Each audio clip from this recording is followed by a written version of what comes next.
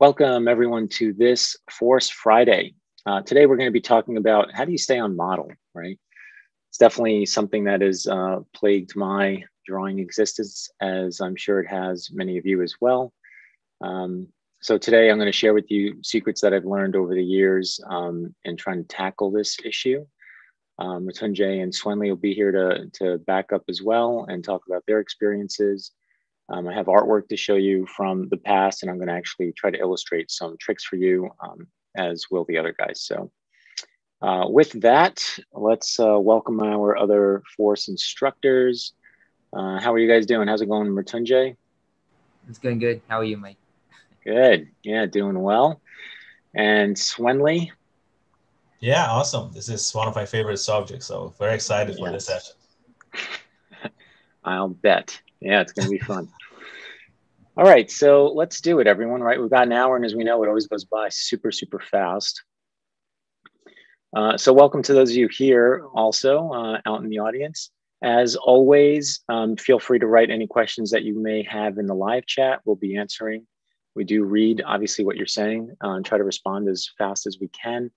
A couple of other things. Let's see. Albert is still out there, by the way. So if anyone's interested. And still, let's not forget that the likes over here, if we break 200, we do have a prize for you, right? So try to stay on top of the likes. If we can break that 200, that would be awesome. I'm trying to think if there's anything else new really going on. I don't think so. I think everything else is pretty much the way it's been. So how to stay on model, right? First of all, this artwork that we're looking at here, this is from a mentored session with me with a student named Baptista. And he's doing his own comic book, or is doing his own comic. And he wanted to start understanding the characters. And I wanted him to be aware, I think that what we want to do is really figure out what they look like. If you're going to draw something over and over again, you really need to understand it in a full 360. Doesn't matter if it's a car, a lamp, an animal, or a character or person. If you want to really stay on track with it and be able to keep it on model, then you need to understand it in the round, right? Which leads us to what you're looking at here, which is an industry norm, something called a turnaround. When games, we used to call this orthographic projections, a little more technical. And there are all kinds of varieties of turnarounds or orthographic projections. I've seen in TV, for instance, TV animation, sometimes they'll have the characters' feet on a subtle perspective angle, almost like they're on a dais, like on a round turnaround, basically, on a turnstile. In games, which is usually more the way I teach my students because it's more difficult and it's more accurate. Usually everything lines up perfectly from left to right, right? Like all the lines are perfectly aligned. So the feet here, for instance, you can see in Baptista's design, you can see we have a front view, right? And we have a side view, but notice also there's a 3/4 view, and both of the soles of the, both feet are flat on the ground. So you're dealing with almost like this 50mm camera. Everything is super flat, super graphic, and yet you're turning the thing at the same time. And that's a little challenging to keep aware of the flat graphicness of it and still rotate at the same time. But once you start understanding all of this, this allows him, right? This allowed Baptista to go in and start drawing this character from all different poses. And I love abstraction. So you're seeing a lot of color coding going on here as really just very generic, big, proportional, abstract shapes. It's like, what is the shape of her head? It's this kind of box, right? And you'll see from the front view in this 3/4, that box would actually get narrower and narrower, right, to the side. So, you can see here, like, what's just the simple red box of understanding from the crotch down to the feet. Like, what does that proportion actually look like? When you have a box, I think seeing a solid box is a lot easier to see than it is to look at the line art, right? So you want to kind of see past line and see abstraction of just pure proportion, right? Shape for proportion. And that's really all that's going on there, okay? So that's what's this first page. And like I said, I think what I want to do today is kind of start showing you, like, how does this all happen, right? So here's our first character, right? The bowling ball character. I figured we'd start really simple and be aware of just how complex even something like this bowling ball is, right? Forget about the pattern of the bowling ball, right? That would be a whole other challenge in itself. And in 3D, not such a big deal, right? Because you could just map the texture map to this sphere and that would take care of itself. In 2D, they would probably not do this. You might have maybe some kind of pattern or some stripes on it, but they'd be very minimalized. So you don't have to 2D animate and in between all of this stuff, right? But what I wanted to go through here with you is just like an assessment of this bowling ball. Like, how do we break it down? Well, first of all, we can see it's a circle, right? But if, let's say my job was to create a turnaround of this bowling ball, there's a lot of different things I have to look at, right? I'd have to figure out, like, I would probably start with like, where is the middle of this bowling ball? You know, like, how does that work, right? And see like what it looks like for me to cut it in half. I'd want to see what is the positive and negative, well, what's the negative, let's say, shape between the bowling ball on one side and then the bowling ball, the holes for the bowling ball, the finger holes on the other side. I'd want to get a sense of what the size of each hole is, right? From left to right, you know, top to bottom and left to right for each one. Notice that they're slightly different sizes, right? It looks like this one's a little bigger, this one's a little smaller. So I'd have to be aware of like, what is this compared to this? And then notice that the thumb hole is not perfectly like aligned with the other guys. There's asymmetry going on here, right? So we'd suddenly have to be aware of like, where is this compared to this? And I would probably triangulate this, to tell you the truth. I would probably go through and do something like this. And through a simple shape like a triangle, I would use that geometry to help map what this ball looks like as it turns, right? So as an example, now this is a circle, so I'm going to cheat here. Instead of drawing it, what I could do very easily instead to create a round shape is just go over here and I would probably create a shape of this and say, whoops, there we go. Right, I would do this. So I have this perfectly round shape. And then I would have to figure this stuff out. I'd say, okay, you know, if I'm going to turn the ball, this straight line that's here right now would end up not being straight anymore, right? It would end up being, let's say, something like this. And if it were to be like this, I'd have to figure out, okay, where's my triangle, right? Where's the center from one side to the other side of that triangle? How does it, you know, lay itself down on the ball? On the ball, by the way, I would also want to find out, like, where is this center hole, you know, compared to the bottom of the ball, right? Like this distance, kind of architectural, or, you know, it's like mechanical drawing, right? You know, like what is X, right? What is it over here from this point of view too, right? From the top to the bottom. It's basically, in short, a lot of measuring, right?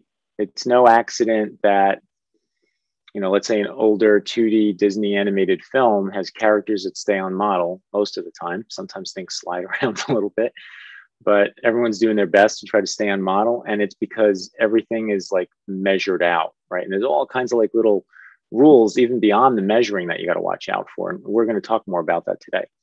So I just wanted to show you with this example of something like a bowling ball, which looks like, man, that should be a cakewalk. It's not, you know, it's like you really got to be aware of how you're going to bring measurement. What I've done here, just to be clear, is I've taken measuring, so measure, and I've led, it's good if I can spell, M-E-A-S-U-R-E. I've taken measure and I turned measure into shape, right? Just to be clear about what I just did. Right, I created the measurements into something a little more abstract, a little easier for me to track, right? So I could see it and then say, well, this hole would be here, and this hole would be here, and this one would be down here, right? Based on me creating an abstraction off of it. If there were markings on the ball, I would try to have to figure out a way to map those markings on the ball. If you look at the older Disney films, the way the costumes are done, or let's say it was 101 Dalmatians, you had dogs with markings on them or spots. that stuff is mapped out, you know, like the animators and the character designers need to create the map of where those spots are to hand off to the animators. So those spots always end up in the same location, you see? So this is sort of the short of, you know, I just want to present the simplicity of something like a bowling ball still needs a ton of work, you know?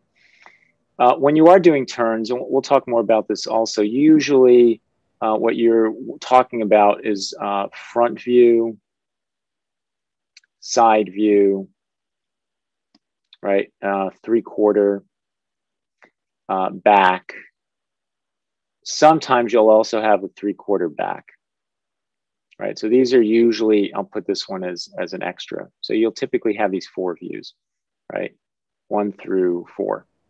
Can I add something to the measuring? Yeah, of course. Yeah, something I realized is like here's where like developing your eye, for example, through figure drawing comes in handy, because you know, if the only way you know to measure is like 8 that's tall and holding out your pencil, like you're going to run into trouble here. You know, so it is like a developed eye, and just seeing positive and negative shapes come in really handy, you know, to enable you to pull out this stuff. Yeah, positive and negatives, creating abstractions, right? You're creating geometry out of points that work for you, right? To do this, I'm basically creating geometry out of this. And I think character design is a lot of geometry, quite frankly. And not to scare you guys off, because I cheated through geometry. All right. Here I am to be witness to that. But that is what we're doing. Like, I'm having to create my own math, my own shapes, and being able to map them to a 3-dimensional object, which isn't 3-dimensional, it's 2-dimensional. It's just me drawing, right? So getting back to this, you usually have front view, side view, 3/4, and back. And one thing I wasn't planning on talking about, but now that I'm here, one of the questions I get asked a lot is like, well, how do I go and do that, right? Like, how do I do it? So first of all, when you have characters, you're going to have a lot of these lines. These are like projection lines, right? And when you do the front view, really you only need to draw half the character. Now you can rough out the whole character, but when you're drawing a character, you really only need to draw half from the front to get, and then flip it. Now, if the character is asymmetrical in their costuming or whatever, then of course that doesn't work, right? Let's say I put a sash across them or something like that. That has to cross the whole character. Otherwise, I can rough out the whole thing, but then I usually go back and copy and paste one half and flip it over to the other, so I have the symmetry that I want, right? The reason that I bring this up, or I'm even doodling this, is the real point I want to get to is what's the order of these things. I would usually do the front, and then from the front, right, you start doing these extension lines, right, these registrations out like crazy across here, right? Like, where's the chin? Where's the nose? Where's the eyes, right? Where's the shoulders? Where's the chest? Where's the belly button? Where's the waistline? Where's the crotch? Where's the, you know, where's the knees? Where's the tips of the fingers? Where's the ankles? Where's the feet? And so on, right? So you have all these measurements that you're pulling out across the rest of your sheet. So from front, I would go to side. All right. Now, side's really interesting because it's very different from the front. This could be alien, right? And if it's alien, you know, this head is like this here. But guess what? In the side view, sure, I said I have to get from here to here, but maybe the side view looks like this. Right? So, whoa, that gives you a totally different proportion, right? All of a sudden, it's like, looks really small in the front, huge in the side. I want this, right? I want front and side first because of this, right? Because of this issue. Maybe, you know, they look really thin over here, but maybe they're not, right? Maybe the shape of the body is something like this. You see? So you know, this is beer belly alien, all right?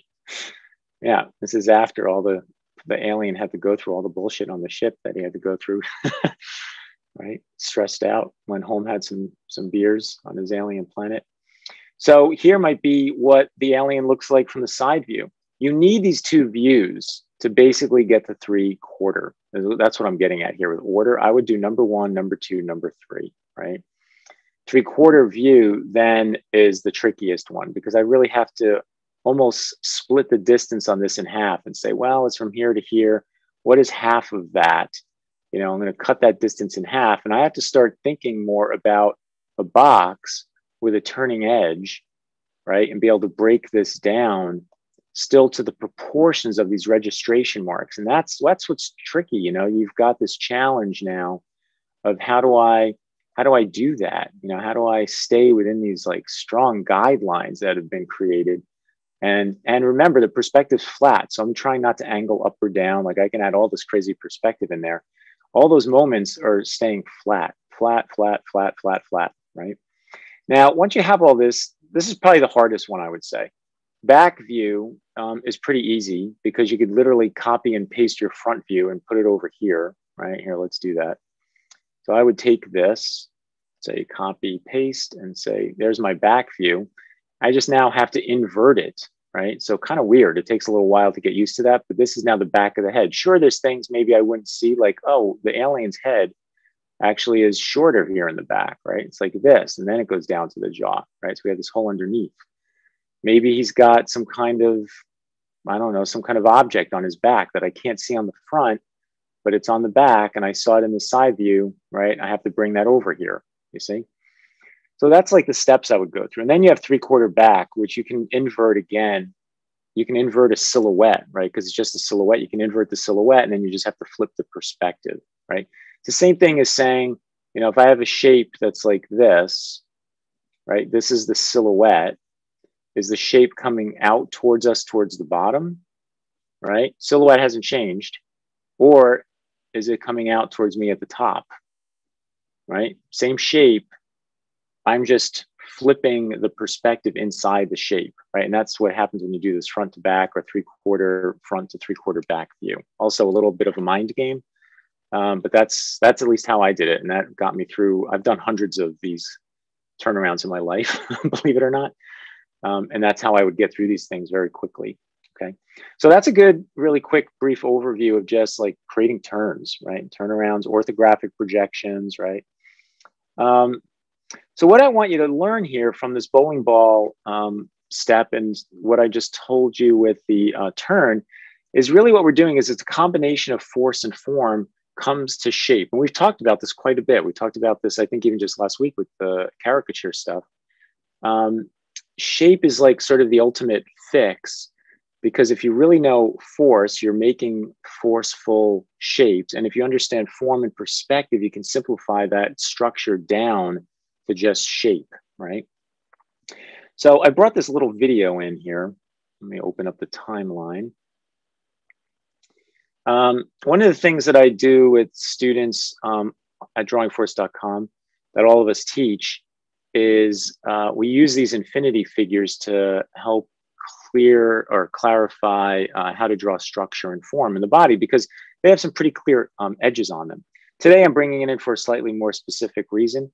I want you guys to think, you know, when you're drawing a character, you have to be able to imagine that character just like I'm doing this turn with this figure, right, with this Han Solo toy, right? Can you actually, you know, go and think about this character in the round, right? Like literally understand the space of it, right? When Han Solo is facing us this way, the gun is in his shoulder, right? Yet and that might be the front view, right? When I get here, I have to understand how much negative space was just created between his face and the back of the gun, right? So there's this, again, 2-dimensionality to 3-dimensionality. The shapes can help create the forms and the perspectives. I have to understand the forces that are driving through this character to make sure it's fluid and drawn well, right? But I just want you to see this. You know, I want you to get a sense of, damn, this is what I need to understand to draw a character and stay on model. I really need to understand it well enough in 3-dimensional space. Now, on a side note, no one's stopping you from actually sculpting a character. If you're doing a comic or your own animated film, you know, at Disney, that's what they would do, right? They would have always a sculptor or two on staff that would create something called maquettes.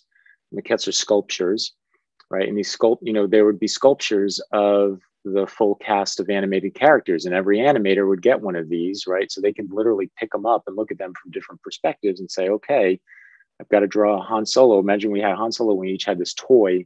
We could animate him, right? We have this figure, so we could pick him up and look at him from different angles, and that helps, right? It helps to actually have the physical thing. If you don't, You've got to understand how to draw well enough and do a good enough turnaround and keep drawing that character in different angles until you fully understand them. Okay. Okay. Any questions so far from you guys or from the live chat that I should answer before I move forward? I have a question. Yeah. So, I mean, we are just like talking about one like designing character, right? Just like doing a turnaround of it. And I was really bad at like like balancing the volume between like animation. So my teacher always used to say that, oh my god, you're just like good at this, like the forceful thing, but your volume is just like lost. So you made one character and then you complete the animation, just like end up with another character because of Right. all the volumes. So I mean, not a question, but I just like want to like salute those animators just like you and other ones who just like how structurally they are good, how good they are at drawing, to really Yeah. balance that structure out and the whole animation and still like sticking to that model. So I mean, yes, like how did they do it? I mean, if I want to have a question with you, like how do you do it? Like especially with animators like you and Glenn Keane, who's just like drawing like really aggressive. So is there something that you just came into practice, or I think it how just did you made that just put like a bead of sweat on my forehead, putting my name and Glenn's in the same sentence. I've Yeah. seen I'm by no means a great animator, but so yeah, to Mrityunjay's point, which is kind of a great segue. Let me close this up. I'll jump up here a little further. The challenge here is, as probably most of you know at this point, like my career, well, my real career freelancing in art started at Disney Consumer Products while I was in school. I was finishing up senior year. And then after school, I got into Disney animation. And I found out I got in around March, and I was going to be going down to the Florida studio for the internship in September, I believe. So between March and September, I suffered imposter syndrome for many months. I thought, I'm going to be the guy that's going to tank the movie, like it's going to be me, right? Like I'm going to go in there, I'm going to work on some film, and Simba's eyeball is going to be floating all over his face and no one's going to catch it. And somehow it's going to end up on the big screen and then they'll come back to me. All right. And I'll be put on the world stage as like the world's worst animator, like everything you can possibly imagine going wrong. But, and I did think this, I really did think like, I don't know how to do this. Maybe they missed something in my portfolio. Maybe I shouldn't be going down. Maybe I shouldn't have gotten this internship. And this is the stuff that saves everyone, right? So here's a Simba head sheet. Ironically, this was done, this sheet has a date on it, which is October of 1993. I started in September of 1993, right? Maybe they did this because I showed up. I don't know, right? But I was in the internship while this was made, right? And Lion King was going into full swing production. And I started working on Lion King itself in January of 94, right? So this was then already created by the time I came on. And there's tons of these kinds of sheets, and if you really start looking around, this is not a super simple one either. This has a little bit more complexity in it. It's like make sure the lower jaw connects to the cranium on the far side, right? Note the gap between the cheek line and the sphere of the cranium. You see, you're looking through here. Here's the shape of the circle of the head. And here's a shape that you're seeing because of your X-ray vision, right? So again, it's like geometry. You're trying to figure out, how am I going to make up shapes that are going to help me put this whole thing together? The cheek hairs curve away from the face and connect to the mane. Avoid parallels here. I mean, look how nuanced these notes are, right? And they're all based on forceful shape. A lot of the stuff is forced shape. Break in the muzzle line, right? Like being aware of that is, you could see the eye is fully structured as to how it sets in there with the nose. These color separations lines angle upwards towards the top of the ears, right? Notice, see, that's another like guide that's invisible to the general public that the artists are using, right? The tear duct lines up with the edge of the nose shape, right? There's a shape to a shape, but it's structural. The widow's peak lines up with the center line. Widow's peaks are like the saving grace of the art world, everyone. Okay. Widow's peaks are awesome because it gives you the center of somebody's forehead, which gives you the center and the structure of their head, and then comes down the center, down to the nose, down to the lips, and so on, right? So you got this nice center line in the forehead, right? The majority of animated characters have a widow's peak. Either that or their hair is usually parted to the side and then it's centered off with the center of the eye, right? But somehow you're trying to give yourself simple construction, and you do that by making sense of where you put these structural lines, right? To make your job easier, right? So this is the secret sauce, right? This is what allows the better animation studios and movies to, stay on model, right? It's just tons, sheets and sheets and sheets, like a character, either Bible or style guide to understand how a character is drawn.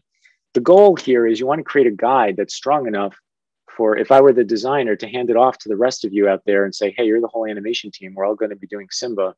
And I've got to create the style guide, right? It's got to be good enough for you to be able to look through there and find all the answers you need to draw him. You already know how to draw, right? That's how you get into Disney, right? You needed to know how to draw. And then you have to draw well enough to have the ability to look at a set of rules and follow them, right? And that's a trick, that's a trick in itself. That's a challenge, right? So this is the kind of stuff that helped us get through it. So I brought in with you some stuff that I had done in the past. I worked on a game called Ultima X a while ago, where we did hundreds and hundreds of characters. This is a griffin that I had designed. So the way this one started, this page specifically shows roughs of mine. So here's me doodling out. You can see this is like version 1, version whatever, version 8, version 9, right? And I'm just like doodling. This is me iterating, just trying to find character design. And when we get to one that we really like, I kind of tightened it up into something a little more final. And once I had that, I created the orthographic projection, right? So that was the process there. This was the main character for the game, like one of the main characters. This is like a fighter. It was sort of like a Dungeons and Dragons MMO. Here, we did the same thing. We went through tons of roughs.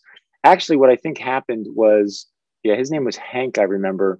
You can see this is number 2, honed. That means we went through a hierarchical approach of doing the character rough in many different shapes and orientations, different armor and so on. And then this was number 2. Honed means just cleaned up and tightened. Number 2 is the winner, right? And from that winner, again, orthographic projections are done, which these are mine, right? So we drew these. And then I did this watercolor painting of him instead of a digital one. I decided I was going to try to do something a little more organic. I wanted the rough dirtiness. So I did it in a more real organic way to get all this texture.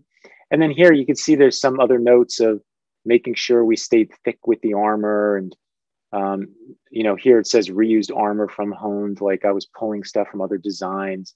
There's all kinds of like little notes and orientation around it, right? So this is the kind of stuff I was doing. And like I said, we did hundreds and hundreds of these.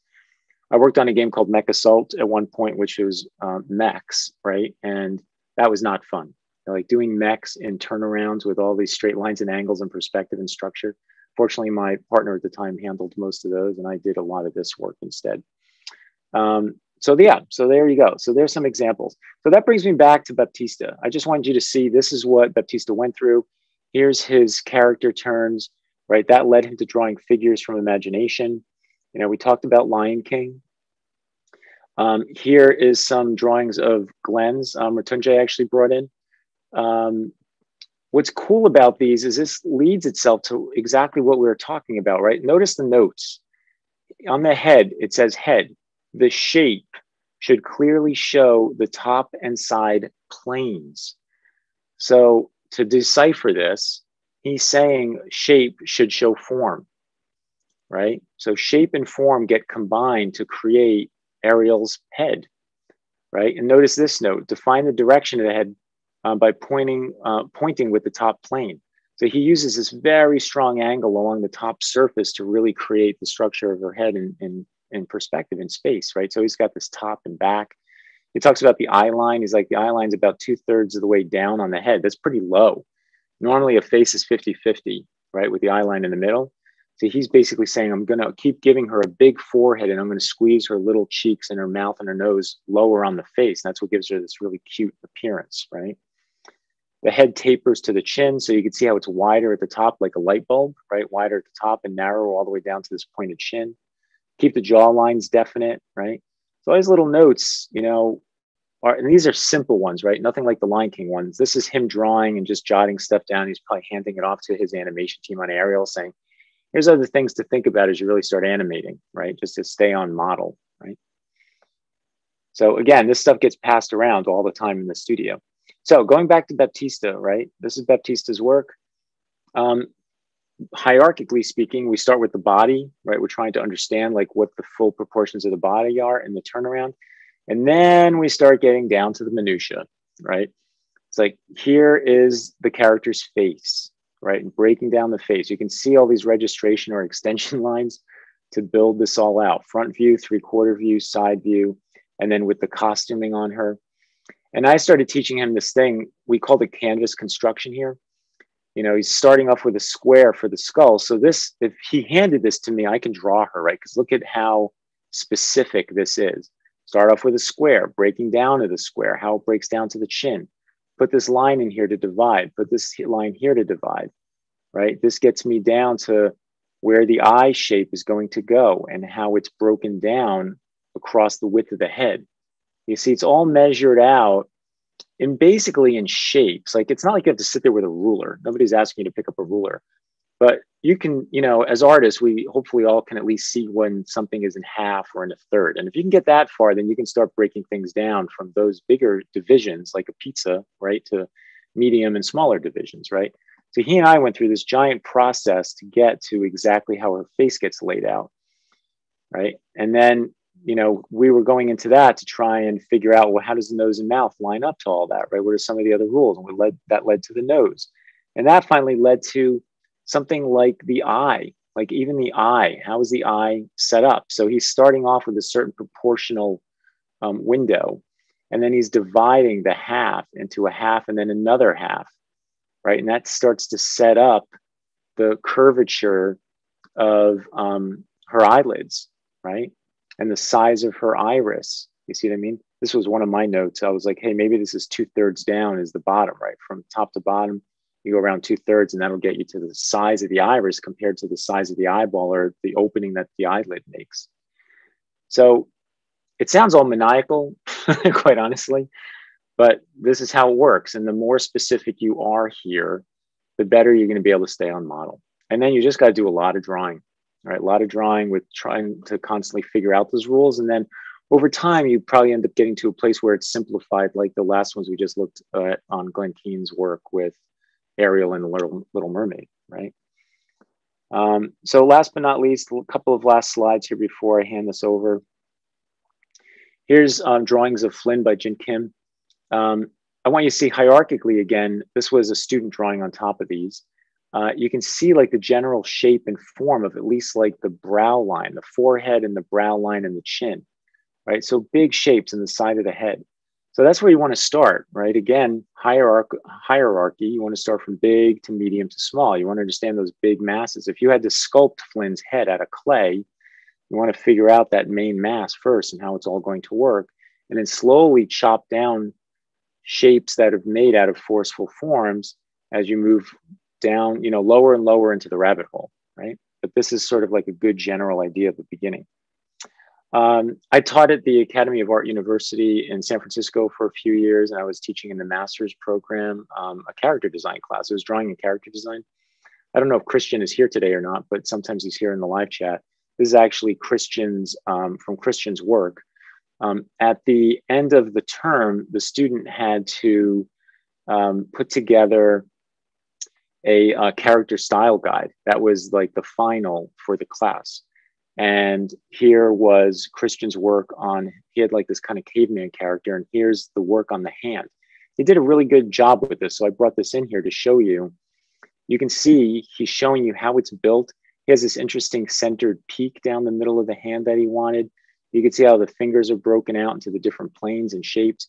He's giving me proportion here. It's like, oh, okay, the knuckle is at a half, right? So here's the full hand from fingertip to wrist.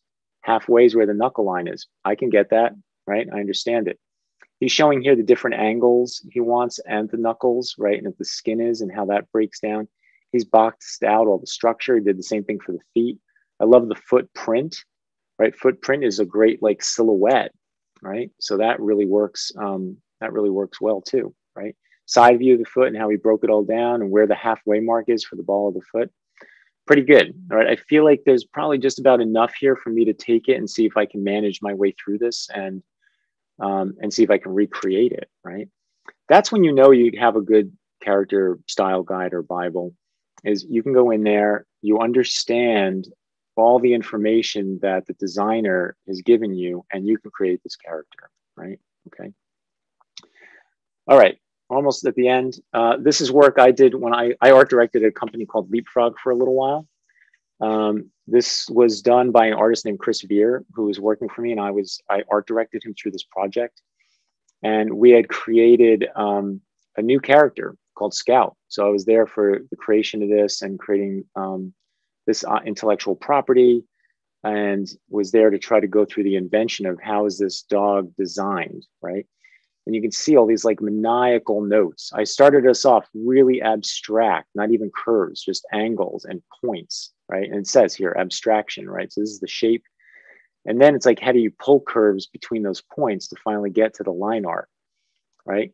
Here's the grid for the eye, just like I had Baptista do. We took the muzzle, right? Muzzle's based on a pentagon frame, right? So you can see this, the width of it, longer and shorter, right? Then you add the tip to it to get to this rounded shape. So you kind of billow it out. So we started with angles and points, very geometric, right? Lots of geometry.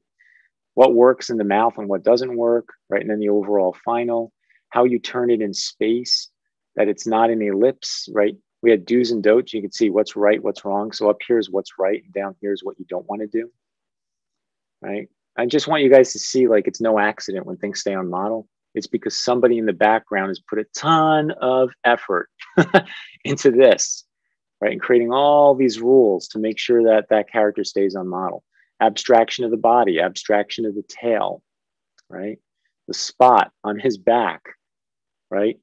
Making sure he's not too long. Look at the angles, right? It's like seeing the geometry. He's too bulky. We don't want the chest too heavy, right? There's a certain triangulation that had to occur in his body, this abstraction that you round out to get the proportions of his body correct, right? And then we went into the paws, again, rights and wrongs. You know, how is he actually built? What's the paw print look like? What's the general geometric shape, and how do you create form and stuff out of that, right? So, you know, and this doesn't happen overnight. This was probably a few weeks worth of work, and back and forth and back and forth, and then me presenting it to like C staff and getting approval and coming back with changes and so on, right? So this is what goes into it, everyone. So if you're out there right now listening and you want to go do your own animated film, or you want to do a comic book or even a children's book or illustration, it's probably worth the time to at least get some kind of rough character or style guide together for yourself to get a sense of the rules around your character. Then you have something at least to fall back on, and that's what keeps us true to form, right? Okay, last but not least, before I hand this off to Swenley, I just wanted you all to be aware that Swenley and I actually worked on a class at drawingforce.com based on this character Medusa. So we took a mythological, character that we both really liked. Swenley did all the work. I kind of played art director in the process of all of this, and we got to this final character that you see here. So yeah, if you want to know the process we went through, which was pretty awesome, I think there was a lot of sort of new invention that we went through in there on how to design characters. And there's, like I said, a ton of videos in there that actually step you through what we did to get to this final result that you see here. So with that, I'm going to segue over to Swenley. So all yours. Yes, awesome, Mike. Let's see. I think you have to give me permission to share the screen, Zoom is saying. I do? Yep. Interesting. You're locked out. Participants, Swenley, make a co-host. That should do it. Let's see. Yep. Zoom keeps evolving on us. Yes. All right, so how to stay on model. Yeah, so thank you, Mike, for the great introduction. I think it's worth mentioning, like you said at the end, that, you know, when you're working in production, especially, it's a team effort, you know, it's not a one-man show. And it takes a lot of work indeed to get the results that we end up seeing on screen. So to build further on what Mike spoke about, I was just want to give you like some tips and tricks that I've learned, you know, designing characters for animation and games. And let's see, number one here is to start simple, loose, and forceful. You know, like we have all the model sheets, of course, but the other aspect of it is if you like adhere too rigidly to that, then the characters can end up looking stiff and lifeless. You know, so I would say learn that stuff well enough so that you can play around with it. You know, like this character, for example, this I call the Angry Force Baby, my ultimate character design. And notice how simple I started, you know, super simple and quick sketches. Like, and that's another thing, like Mike gave the example of the bowling ball. If you want to practice this, don't start with the most complex character ever. Start with something simple and practice with that. You know, like this character has pretty simple shapes to work off of.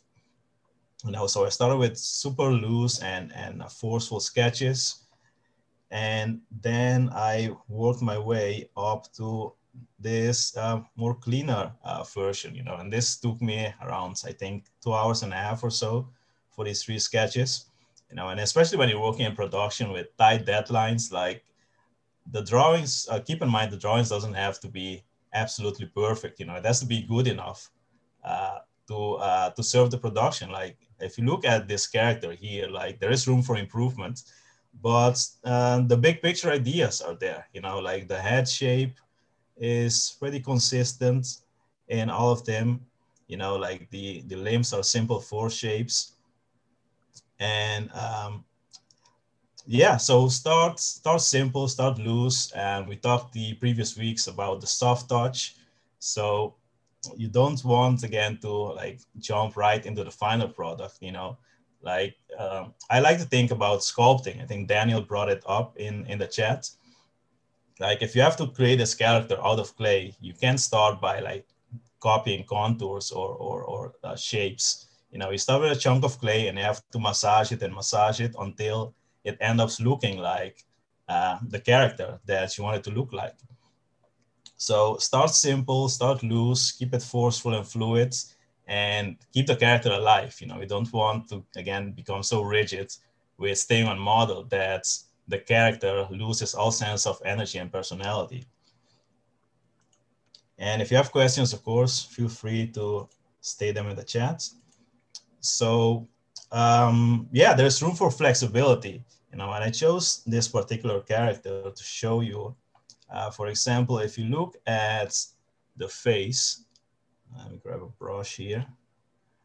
Like notice the different shapes in her mouth, you know, so the shapes were designed based on the acting, you know, the expression. You know, notice how different these shapes are, but it's still the same character, you know, so there is room for flexibility. Again, you don't have to be absolutely rigid and stiff. Same with the eyes, like this is simple force shape, you know, straight to curve design. And here is the same, but it's a bit narrower to fit the expression. You know, notice here, their eyes are wider, kind of surprised, but still an asymmetrical shape.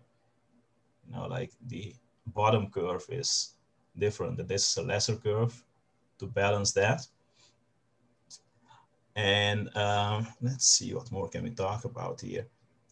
So yeah, like the first character was slightly more, it was more simple in its design, and this one starts getting a bit more complex. You know, so you can build your way up when you're practicing.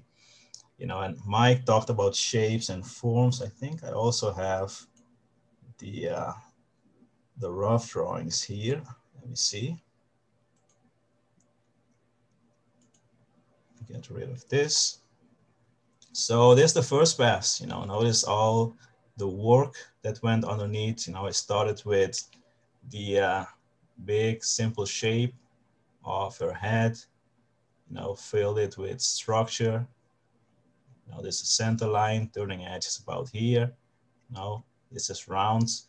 So someone asked about difference between shape and form. And here you see, like on the notes of Glenn, that we have a shape, and the shape's design is dependent on the volume. Like if I want to show, like, of course we're looking up at this character, and if I come and I draw the top of the head flat, for example, then it doesn't work anymore because this is too flat, and I want to come in here and add perspective, I have to change this. I have to change the shape, the silhouette, to work with the volume that I want to show. And other simple tricks like this line right here, this is the turning edge connecting here. So creating a clear plane, this is the closest plane and this is the side plane. And all the basics of force still apply here, like this has a clear sense of direction.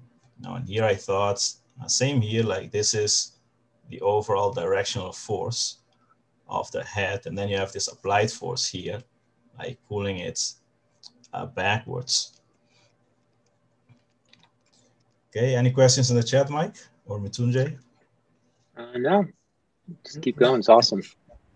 Okay, and the place or the moment I would say where I learned this, about the flexibility is when I was studying these drawings of Dexter's, from Dexter Laboratory. I got this from Google. I don't know who the artist is to give him or her credit, but as I was studying and breaking down these designs, I noticed, hey, notice what happens with the shapes of the glasses. So the shapes are changing based on the acting. Like notice the drastic difference in the shape here. And notice here it's kind of angry, so they use the shape of the glasses to express that, and here it's round, but still all of the 4 characters are recognizable as Dexter, so this was an eye-opening moment for me. So I was like, okay, so there is flexibility, I can design the shapes based on the acting, like same for the legs and the feet here. Like notice the drastic difference in silhouette and how it's designed to express the action, the acting that's going on. And this is pretty simple, straight to curve design. And even the arms, like they stretch and they squash. But so there is enough like basic rules, and they're like from the model sheet, to keep the character recognizable. But you want to balance that with the acting and the expression and keep the character alive while doing so. Right, let's see. Number 3. And I think Mike also mentioned this. So you can use positive and negative shapes to check accuracy. And especially when the characters start getting a bit more complex. Like this character, for example, you have all these patterns on the tail and on his face. So there's the moment where it helps to start seeing this as, seeing them as puzzle pieces, So this shape right here is a puzzle piece, and it has a certain distance from the eye, for example. So this would be like another shape in between. And as the character has like different expressions, of course, the face is flexible, so as the character is squashing and stretching, you have to use your eye, and just your sound judgment to like estimate how much can you get away with changing those shapes without losing the character, without it starting to look like a different character. Did you name this character?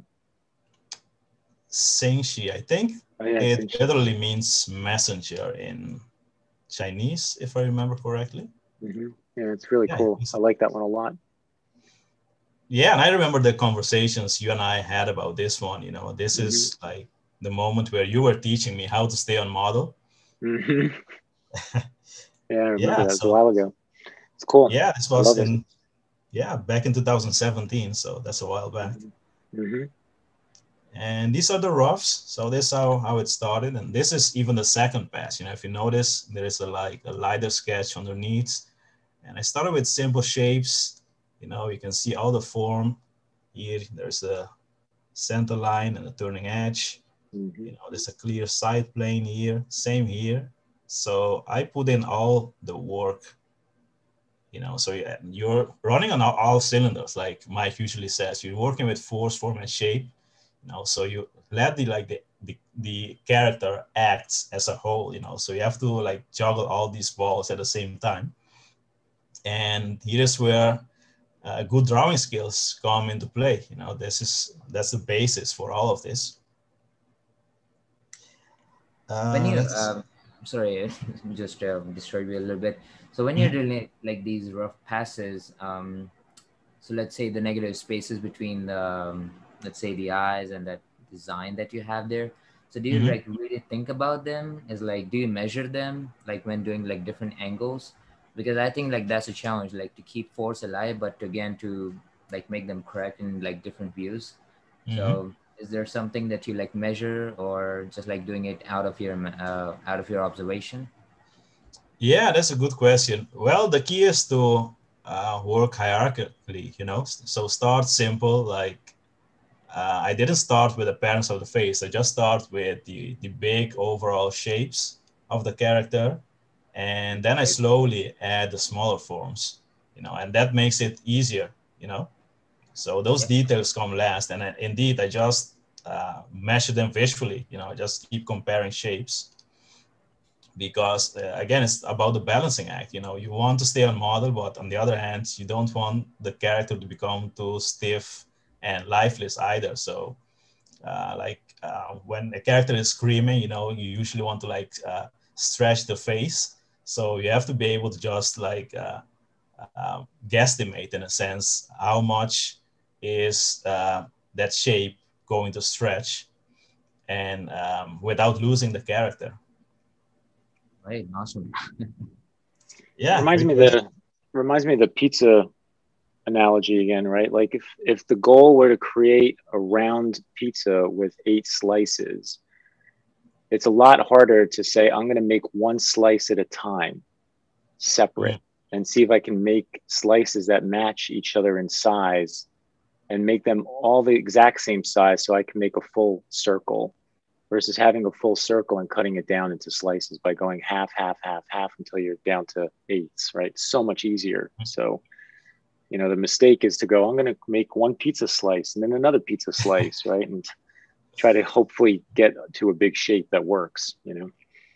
yeah, yeah, indeed. That comes back to the sculpting analogy. You know, you start with a big chunk of clay. You don't start Mm-hmm. like sculpting that little shape in the face. You know, you need the whole thing first, and you slowly work your way down to details. You know, and for those of you who are unfamiliar with sculpting, you know, maybe look some videos of sculptors on YouTube and look how they work. You know, maybe to help you like grasp the analogy of working big to small. Mm-hmm. All right, let's see. So let's go to some turnarounds. Mike already showed some of those. Let's see. I think I had another character first.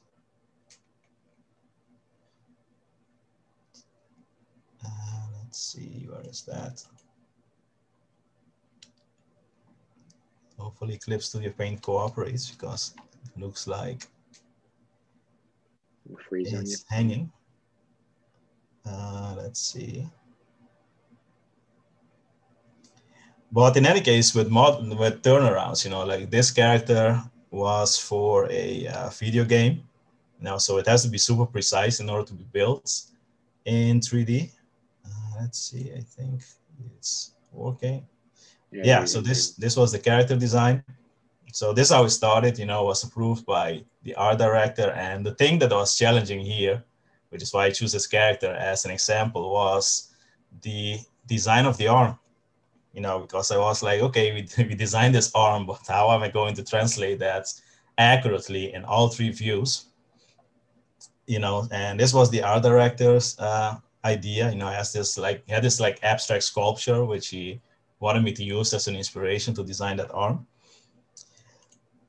So this is how it started, like Mike showed earlier. You start simple, and the first pass is mainly the shapes and the overall shapes and proportions of the character in front view. As you can see, I drew the center line here. So, I roughed out the whole pose, and then I just copied one half of it, like Mike showed, and mirrored it. And then I went to the side view, and here again, I applied all the force basics rules. You can see this C curve right here. You can see the front to back happening in the leg. This continues here. Notice the clear rhythm, even in the design of the shoe. And then you have another directional force here, so it's more designed, but it's all there, and notice the directional force of the neck and the face, so all the things that you learn in force figure drawing also translate here, and the back view is more detailed even at this stage because I did this one last, like Mike showed earlier. You just have to, the silhouette is the same.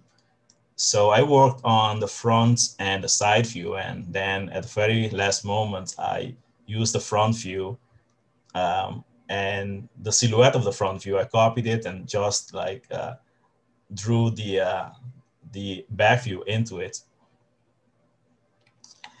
Let's see. So I have a couple of different stages here.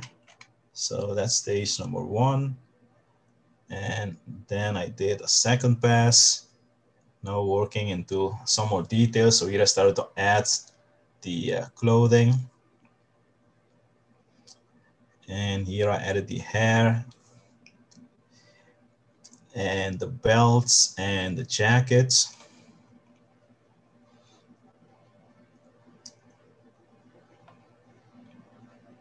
So because the belt is an asymmetrical detail, I drew that later on, so now the main silhouettes and overall shape of the character has been established. So it's easy to come in and put in these little asymmetrical details. Let's see, this is step number 4.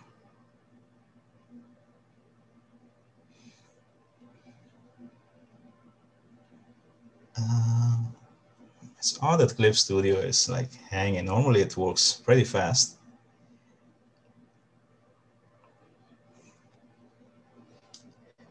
But in any case, you just want to work step by step, and again, start loose and fluid, and keep it forceful, so you keep a certain sense of aliveness in the character. Let's see. Okay, seems like Clip Studio doesn't really want to cooperate tonight. Can't handle your characters, awesome ones. Yeah, I think it's because my disk is pretty full. I think that's why it's lagging. But yeah, in any case, I see it's almost time. So hopefully this helped, gave you guys some insights into how to stay on model, and you can, again, start simple. And the basic requirement is just knowing how to draw, all the things we teach in force figure drawing regarding force, form, and shape, and how to see positive and negative shape, and developing your eye, to see proportions through shape, and design, the bounding box. All those things come into play once you start doing slightly more advanced work, like designing characters and staying on model or drawing them in different actions and expressions. Okay, I'm going to stop the share.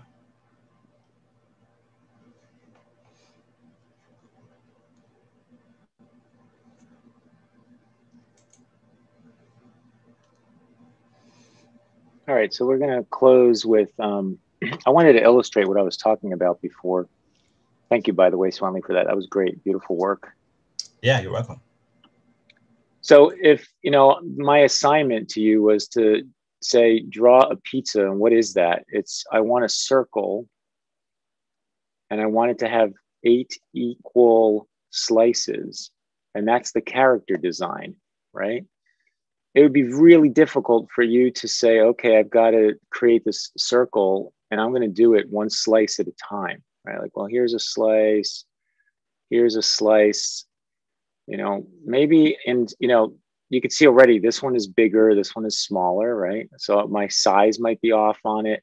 And I'm supposed to draw 8 of these, and I'm drawing, maybe I have another one that's over here and then one that's over here. And I draw 8 slices, right? 1, 2, 3, 4, 5, 6, 7, 8, right? And I do this, and then I try to put them together. Chances are they're not going to make up the perfect circle that was part of the job in creating this pizza, right? It's a lot easier to come in there and say, you know what, I'm going to draw the circle, and then I'm going, so that's my big shape number 1.